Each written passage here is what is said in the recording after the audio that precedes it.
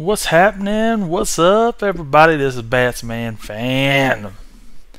Back at it again for you comic book fans.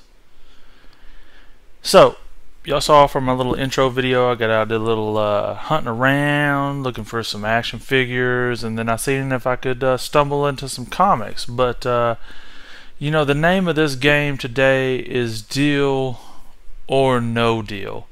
I want to know from y'all, did I get a deal or did I not get a deal?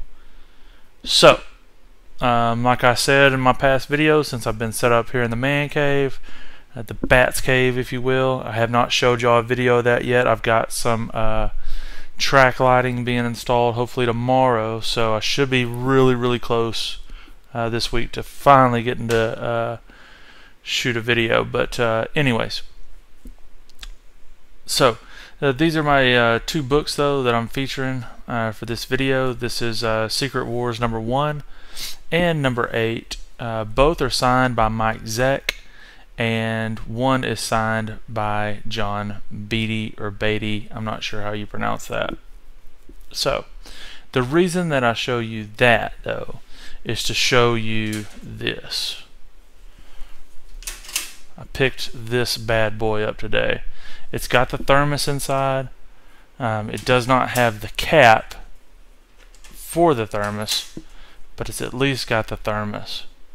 So really happy to be able to get that. I bought this for 25 bucks. So really happy to add that. I also picked up Old Man Logan Wolverine. These figures are freaking hard to find, man. I'm trying to find a Cyclops, but more importantly, I really want a Colossus. I want that guy right there. And I have had Hades trying to be able to find those. So let me get to the comic books that I want to see what y'all's opinion will be. Is it a deal or is it no deal? Be right back. Okay, so I went to an antique shop today and found some books. I will show you the first 3 that I paid pretty much retail for. If not, maybe a little bit above. I'm not sure. But this is Showcase number 56, and I paid 15 bucks for this one. I know that that's either right on the mark or maybe a little bit over. And I believe this is either the first Silver Age appearance of the Hour Man, or it's the second Silver Age appearance of Hour Man or Dr. Fate, one of those two. I believe it might be number 55. That's the first Silver Age appearance of Solomon Grundy, but I could be wrong. So I paid 15 for that. I paid 10 for this. I just need to get it in a better bag. And it does have the poster in it. And then I bought this book right here. I don't know why, but it's in pretty decent shape. It's The Human Fly. I bought it for $4. So I paid the entry price of that to buy the following books for $2 a piece. Now, I've looked through nearly every one of these books. They appear to be complete.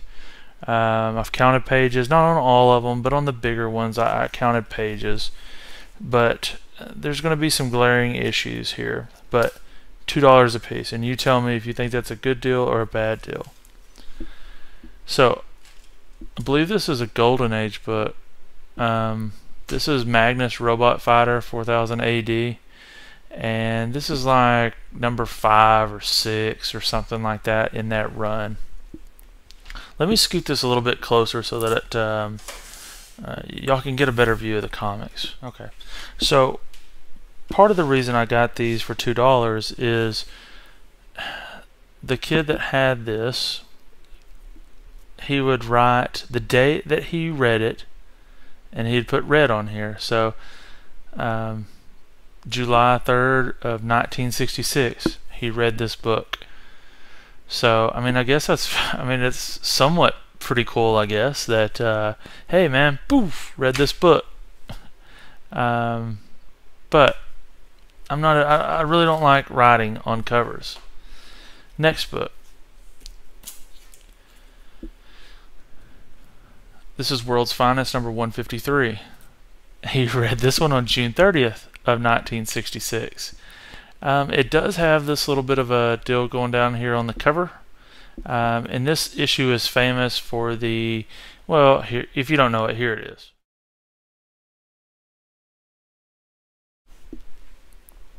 So that's why this book is famous.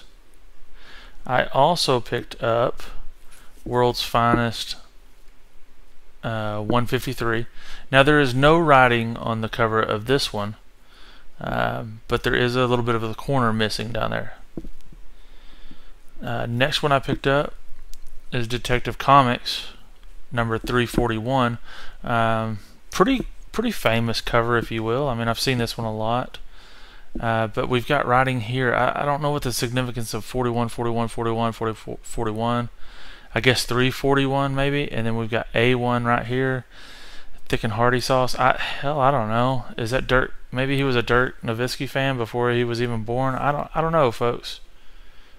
But that's what was wrote on the cover. So, what are you gonna do?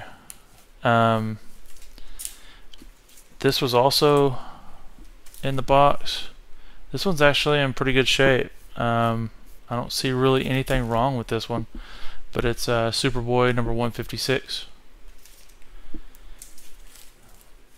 Also, there was this World's Finest number 164, and there's a little bit of a drawing right here. Other than that, a little bit of some browning going right here, but you know, for the most part, pretty nice. What else? Oh, I also picked up this book today. Forgot to talk about that. This was a different place. I paid $2 for this. The significance is it's a Adam Hughes cover. So, let's move right along. The next one I picked up was Avengers number 10, and this is the first appearance of Immortus. The issue with this one is there's a little bit of chunk out up here in the corner, and they decided to draw a little hybrid man.